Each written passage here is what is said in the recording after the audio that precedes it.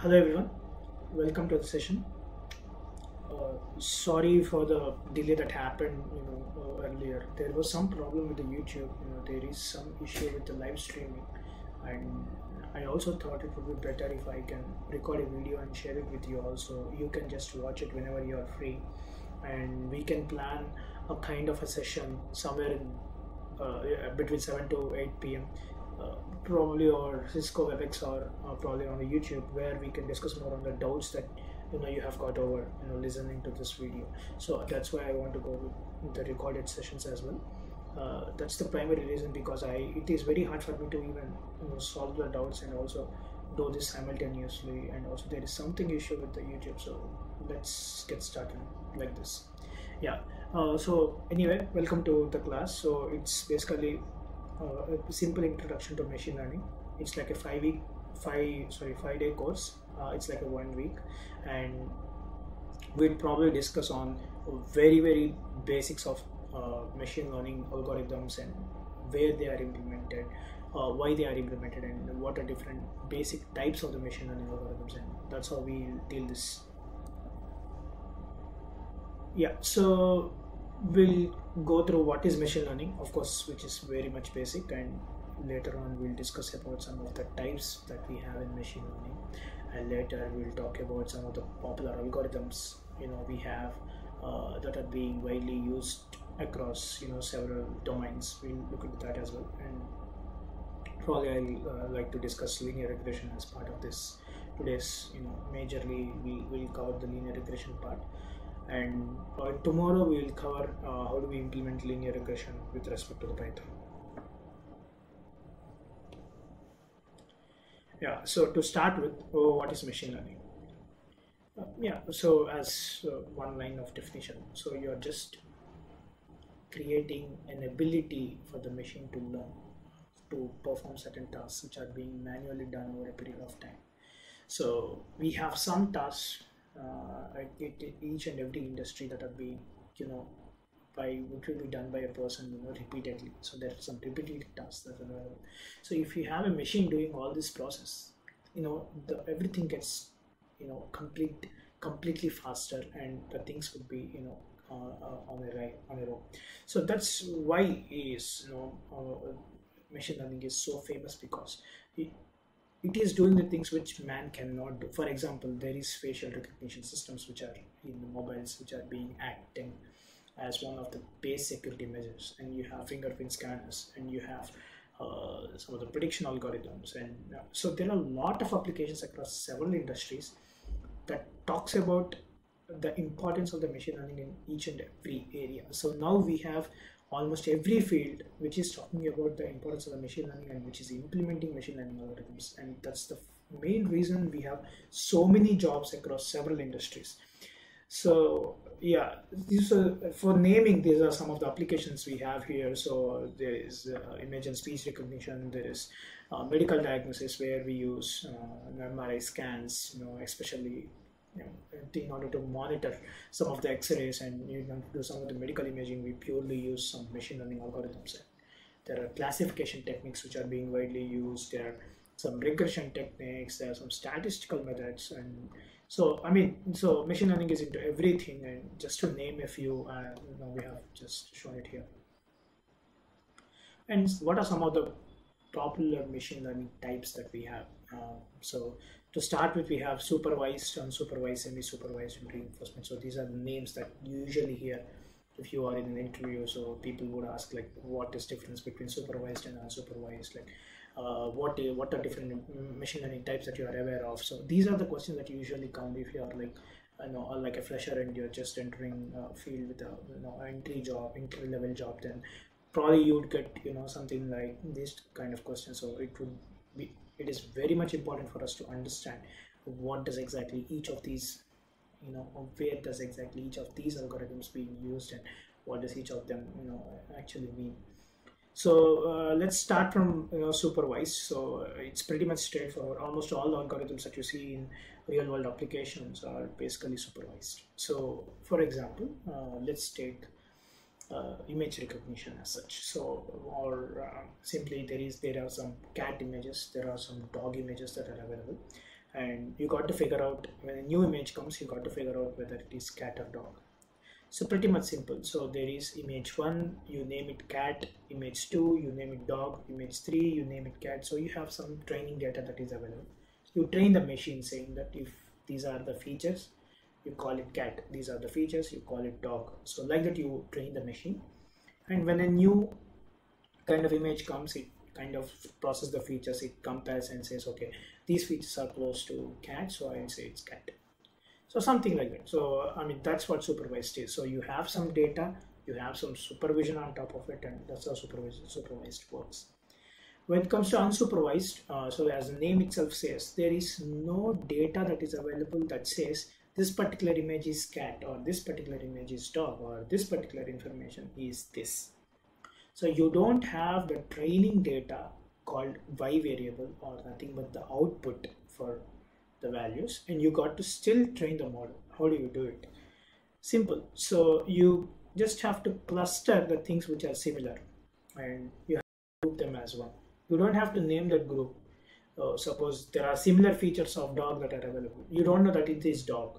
Okay, you know some animal, but all these images are having similar features. You just cluster them, you put it somewhere. You don't have to name them, but you just call it cluster 1. And you have another set of features, probably is of some other animal. You don't know the name of that animal. You just have to cluster all of them and put it somewhere, because similar animals have similar features, right? So all the dogs would have similar features, all the cats would have similar features. So that's how you determine unsupervised. You don't say that it is cat or dog, but you group them and put it somewhere. Later on we'll decide, okay, this could be this and this could be this. That's how we work on unsupervised techniques. And semi-supervised is a blend. So kind of sometimes in some of the applications we don't, or we need not use a lot of the data. That's where the active learning part comes into the picture. So the name itself says you don't active learning. So the name itself says, which means that you have to do an active learning, which means that a transfer, a blend of supervised and unsupervised. So you have some data that is available. With the training, I mean, some says it's cat and some says it's dog, and some of the data that you have doesn't actually have any labels assigned to it. So generally we call these labels. So cat 1, if you say image 1 is cat, then cat and dog, these are called labels.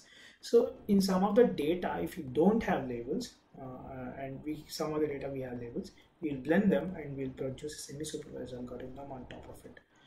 And there is reinforcement, which is basically a game related kind of concepts. So for example, if you have to play chess, so what would be the next state of the game, or what would be the next step of the game if the computer was able to determine that the step process, or it was able to train and was able to play the games on its own?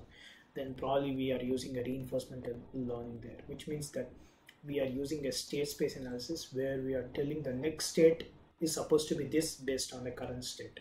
So that's what our reinforcement learning probably talks about. So in this particular 5-day course, I would like to cover basically all supervised learning techniques.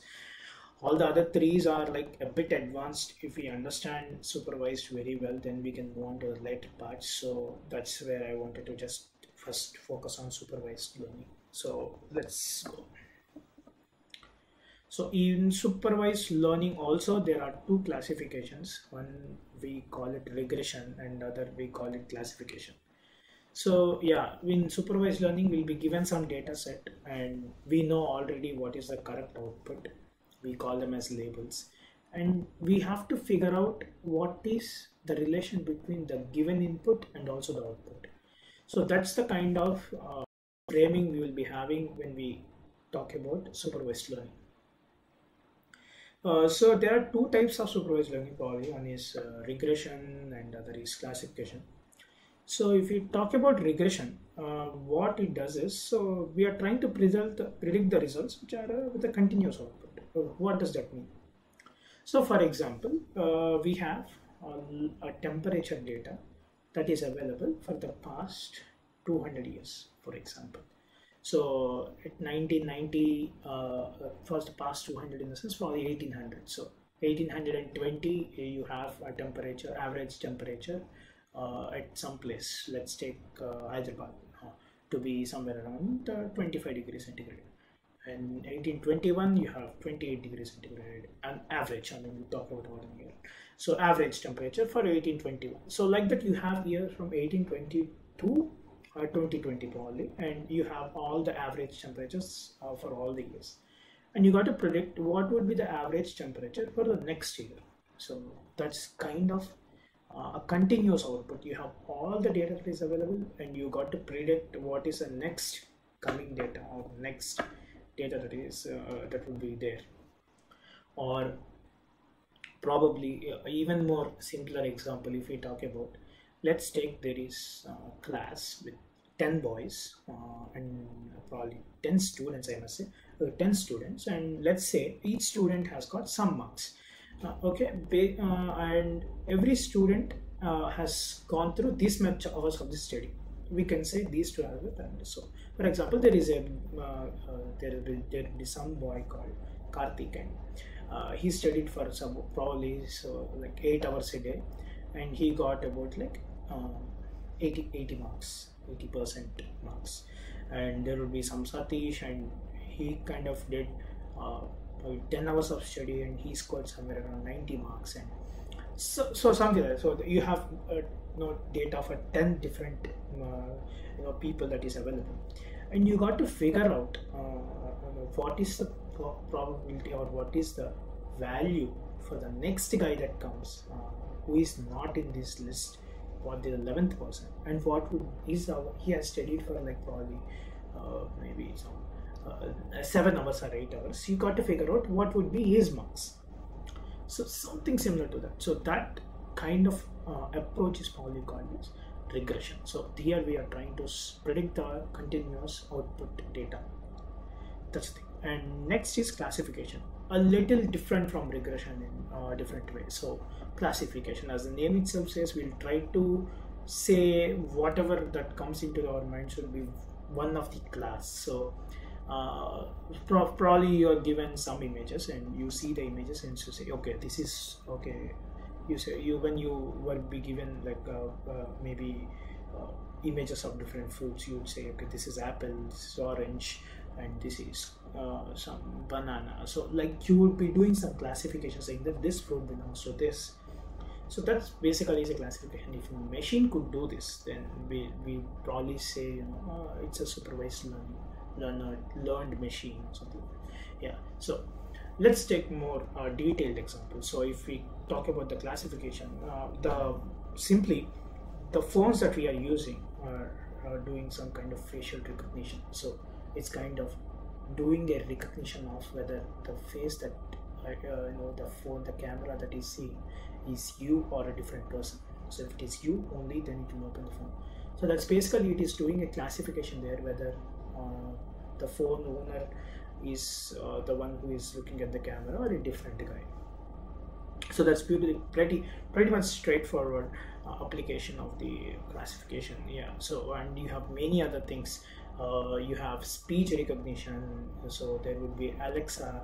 If you say something, then it will recognize that, and it will say, okay, this is what you said, and that's what. So these are all some very extensive applications of the classification. Like almost 90% or 80% of the supervised algorithms are pretty much on classification side, and there is a lot of research going on the classification side when compared to the regression part. Yeah. Let's take a more statistical example. Suppose you have given a size of the houses, and you got to predict the what is the price of that house. So for example, a 1500 square feet house could be some 80 lakhs. A 1700 square feet house could be some 90 lakhs, and in some of the very costly areas, even 1400 square feet house could be 1 crore. So that's how the prices are distributed across a particular city. So you were given some around like probably 20 to 30 data samples, and you are asked to predict what would be the price of a house with so and so square feet, and you got to say what is the price. So this is purely a regression technique, and you got to apply some regression algorithms on top of it, because this purely is continuous. And when it comes to classification, we'll tweak the problem a little bit. So if you want to make this a classification problem, so for example, you have a set of houses, you have its the square feet data, and some guy comes and he says, okay, I have a square feet of 1800 and the price that I'm saying is 1 crore. Do you think it's more or less when compared to the asking price? So I mean, there would be some ideal price. He's just asking whether it is above that or below that. So he's asking to put the result in one particular class. So that's purely a classification problem. So he is trying to tell whether the given price that he is talking about, for that 80 lakhs value, is above the asking price or below the asking price. So that is something purely a classification technique, but not a regression. So you're not predicting anything. He's already telling that it is 80 lakhs, but he's asking whether it is better than the asking price or less than asking price. So that's purely a different kind of a classification technique. Yeah. So as we discussed, so given image of a pet. So we have to predict whether the image is dog or a cat. How do we do it? So what do we call it? We call it a regression or a classification. So probably this is like this is probably classification. Yeah. And given a picture of a person, we have to predict their age on the basis of the given picture. So you are not doing any kind of a classification or something. You just have to predict what is the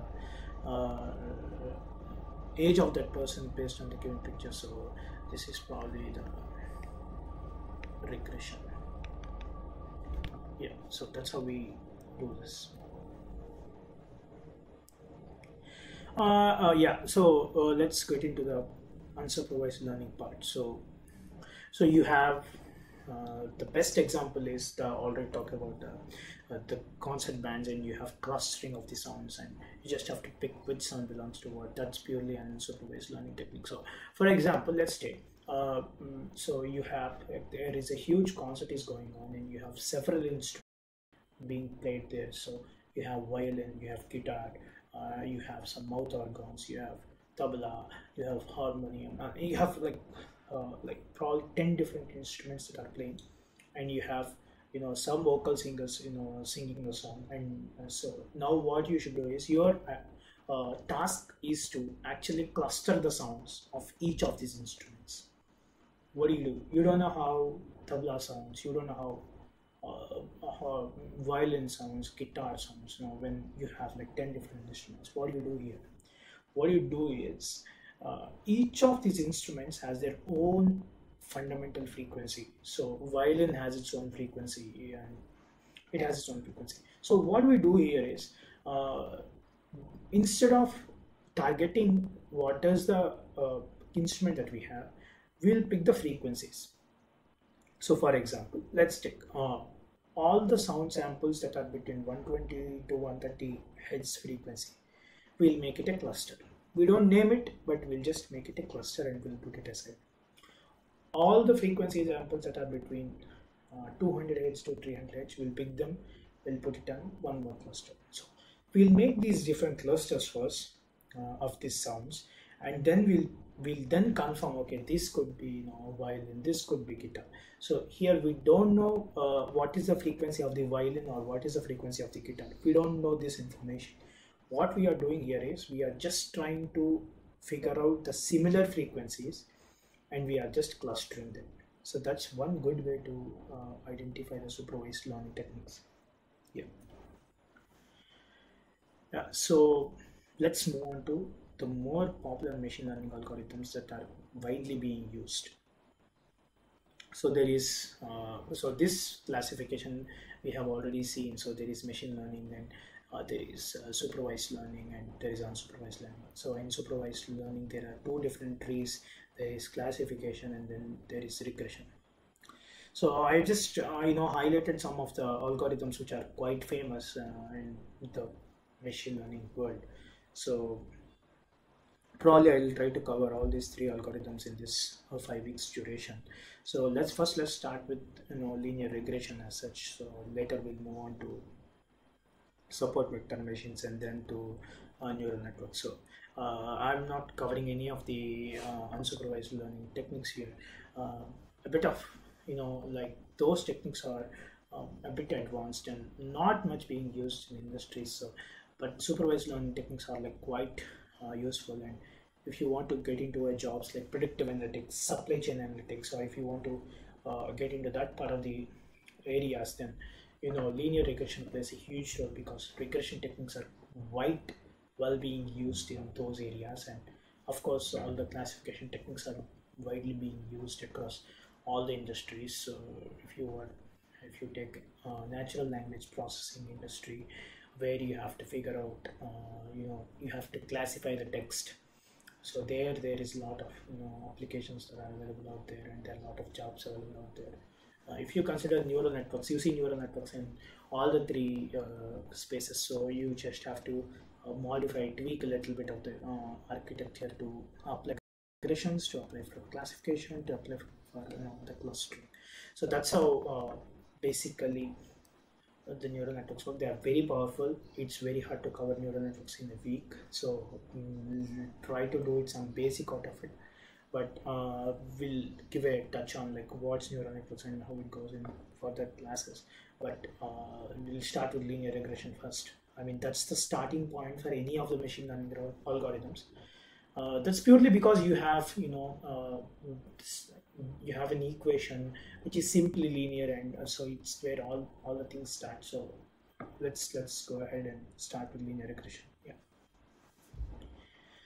So this is how the algorithm is. You have some training set and you have some learning algorithm, and you got to predict the y. So that are the things that we are talking about earlier as well. So for example, you have some data that talks about living area of the house. So for example, there is a living area that is drawn on the x-axis. Okay, you have all the values of the living area, probably 1200 square feet, 1300 square feet, 1400.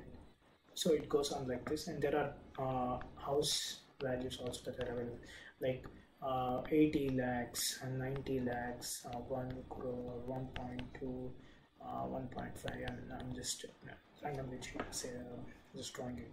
So for example, let's take in some areas 1200 square feet house. Let's draw one more here, 70 lakhs. So 1200 square feet area, a house would be somewhere around 70 lakh. And you have predicted values which are y cap. So the values that, so I would redraw the graph here, would be better. So when you just take the same graph, so this would be x-axis, this would be y-axis, and if you got to figure it out, some value here,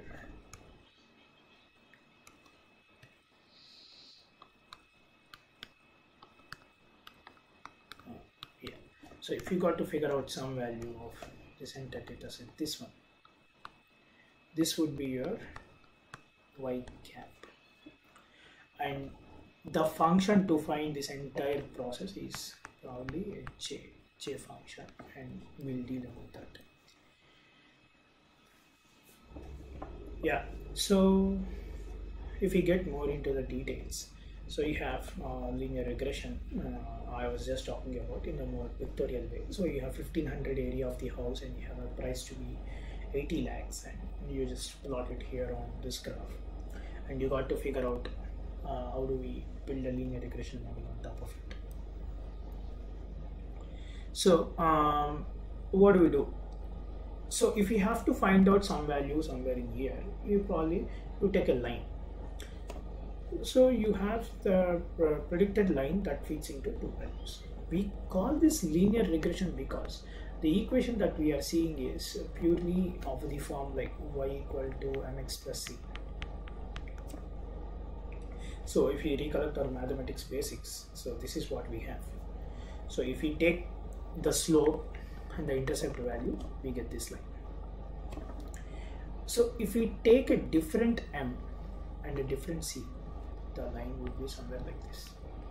If we change the m and c again, the line might be like this. The line might be like this.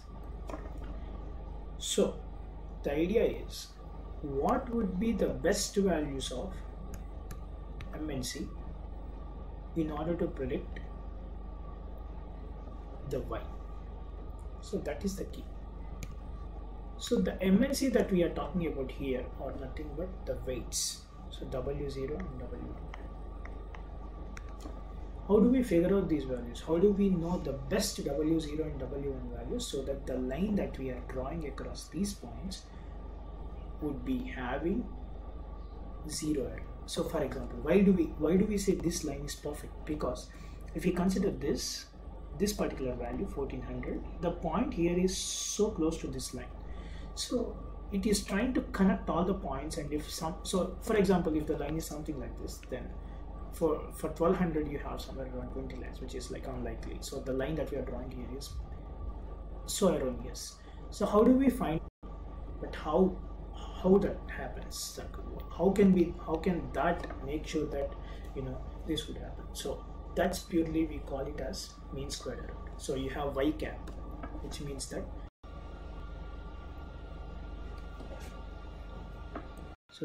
so this y cap would be here and the y would be here. We are trying to find out what is the difference, which means that we are trying to find out the square of form of the error, like between these points and also the true values or the original values. So this difference is what that we find it out. So for example, let's take we have line something like this.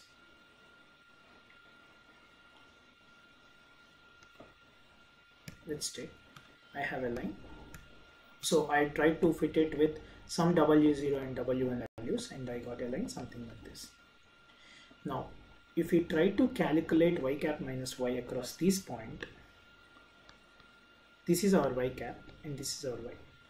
This y cap minus y would be somewhere around, so let's take here it is somewhere around 17,000 and here it is somewhere around. So 17,000 minus 7,000 is like you have almost 10,000. So this is the difference between the values of the line that was fitting here. But if you fit a line something like this, okay, then the difference between this value and this value is 7,000 minus 5,000, which would be like around 2,000, which is the least. This is the least. What is this? This is called error. The error should always be least. That's why we call it as a loss function, or this error, whatever we are saying, this total, this should always be minimum. Whenever this particular value is minimum, we get ideal values, or the most correctly predicted values for this set of data points. So that we generally call it as linear regression. Simply we are trying to fit a linear equation to the given set of points. The goal now, the goal is to minimize this function. So if we have to minimize any function f of x, what we generally do is we find its derivative, and when we find its derivative, we'll try to figure out where the derivative is minimum. So that is a very basic way to calculate a minimum for any given f of x. So the f of x that we have here is j of w, and if we have to find out the derivative of j of w, we call it d of j of w by dw. So that is the derivative function that we are talking about, or the gradient function that we are talking about. And in order to find the minimum of this, we call with the term gradient descent. What do you mean by gradient descent? Gradient descent means that we have some derivative, and this derivative would eventually reach a minimum, a global minimum. How would it reach a global minimum? So we have function j, which is like the cost function of the, or we call it as a mean squared error function or a loss function, and we have to minimize this particular function. So how do we minimize f of x function in a general calculus terms? So in order to minimize a particular function, or where the minimum occurs for any kind of f of x, what we do is we kind of find the derivative, or the first derivative of the given function. That's what we are doing here. So the derivative is popularly called as the gradient, and since we are trying to make sure that gradient should go to minimum, we'll call it as a gradient descent. Okay, so the only thing we are trying to do is we are trying to find a minima for the given equation. So in order to find the minimum, what we should do, we should find the derivative. Okay, so that's what we are doing here. So j of w is our f of x, and we are trying to find out dou j of w by dou w. So this is our equation that we have here. What are we doing here? We are just trying to find a new weights that we are getting. So initially we take some weight for, so the w that we are talking about holds w0 and w1 values. So initially we'll choose some weight for w0 and w1, and we'll try to figure out the first w, and then we'll see how that, whether it is giving us a minimum or not, and then we'll increase with respect to some learning rate. We'll change the value of the w, and we'll again calculate, and then we again update the values of the weights, and we'll see it has gone a little bit more. We'll update again the weights, and we'll see it has gone a little bit more. So eventually it reaches this particular point. So that's where we have a local minimum. Okay, so why it is happening like this? Because the thing that we are talking about, the dou j of w by dou j, is basically the slope at every given dou w, that is this point. So when we eventually decrease the values of the learning rate, we find new initial weights. When we plug in those weights into j of w, we get a global minimum. So that's how the gradient descent usually works. So every time you calculate one value, you got to predict the y cap out of that. You got to compare, you calculate the MSE, again you calculate the new weights, again you put them in the equation, you calculate whatever the values that you get from here, you obtain the MSE, and we see whether it is low or not. Again we improve the values of the w, again we calculate j of w, again we put the, so this is a repetitive process that continuously keeps going. So the y cap that we are talking about is basically, y cap is simply w0 plus w1 star x, right? So whatever the value that we get from this equation, or by changing the learning rate, we put it in w0 plus w1 star x, we calculate the y cap, we again put this y cap in this equation, we calculate j of w, we see whether it is going better when compared to the previous values. Again we repeat this process till it reaches a particular minimum. So this is the usual way of learning the curve. So when we do this initially, how it is happening is, when we take the initial weights of w0, w1, the first line might be somewhere like this when we have all the data points.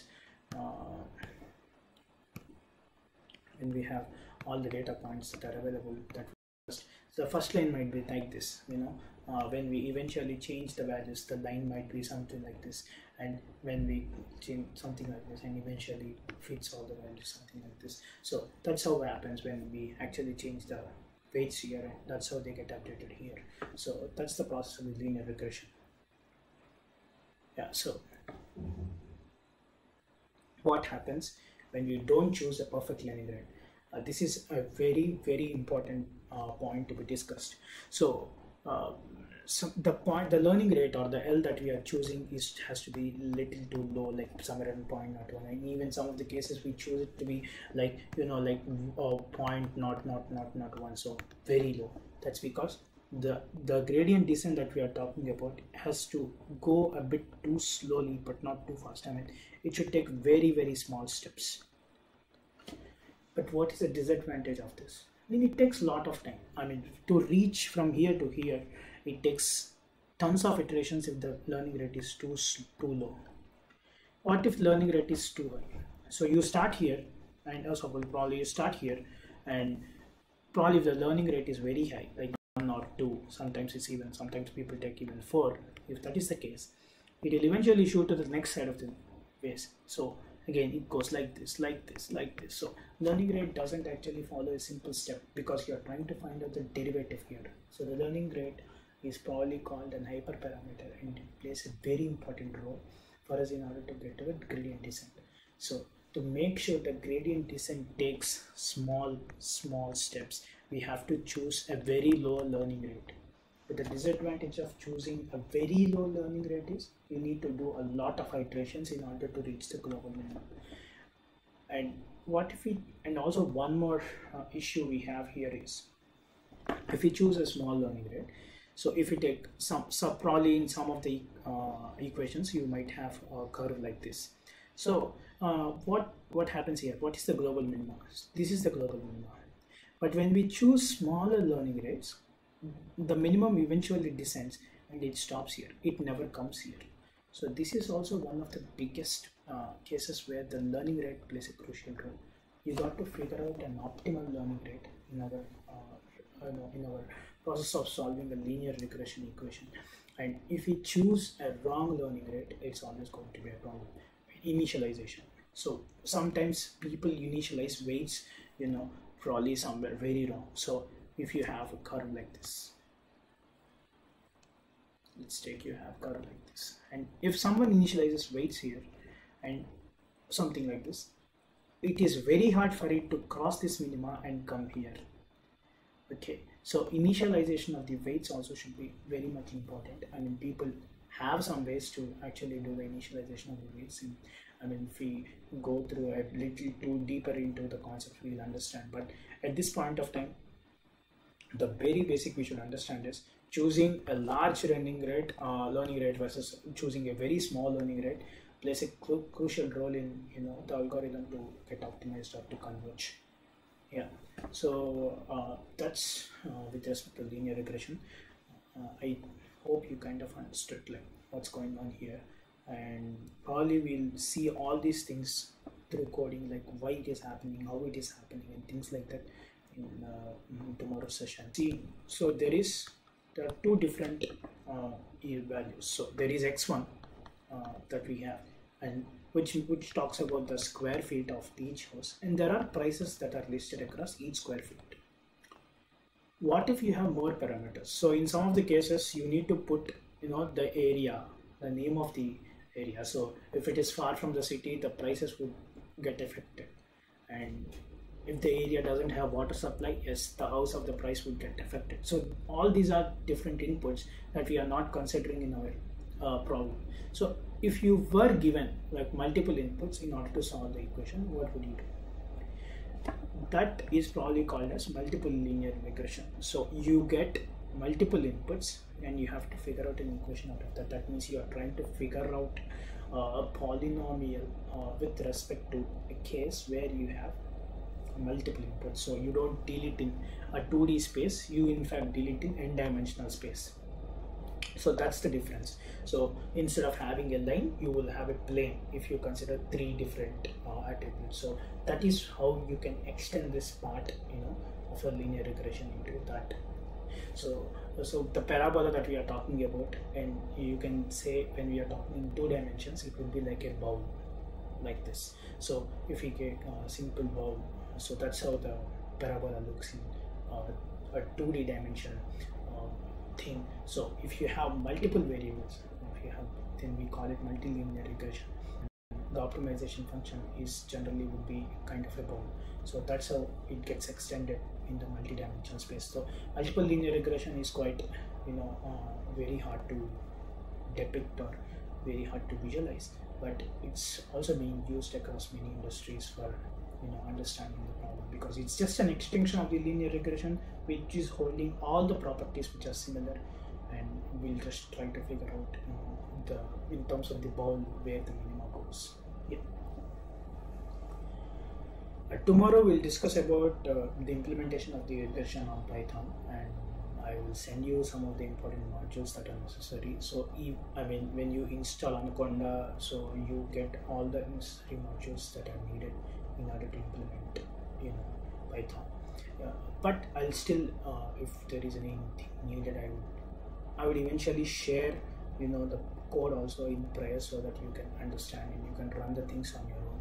and also the data in case if it is needed. I'll just put it on GitHub and you can just share the link or something like that. I'll do that and I'll send them all these things over the email. And that's it for today's class, and tomorrow we'll probably discuss on the implementation of the regression. We'll see all these concepts. So we'll see if we change the learning rate, what happens, and what if we increase the learning rate, what if we decrease the learning rate, and how learning rate plays a crucial role.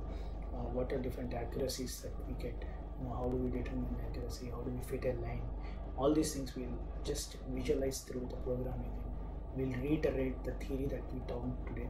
And if we have any questions, if you want to discuss on the same, we can do it from 7 to 8 p.m. I will share the link. Probably we can do it on WebEx, or even we can do it on YouTube also. So you can just write the comment and I'll be just putting my camera across and we can discuss on this. So I'll probably share that link. For now, that's it.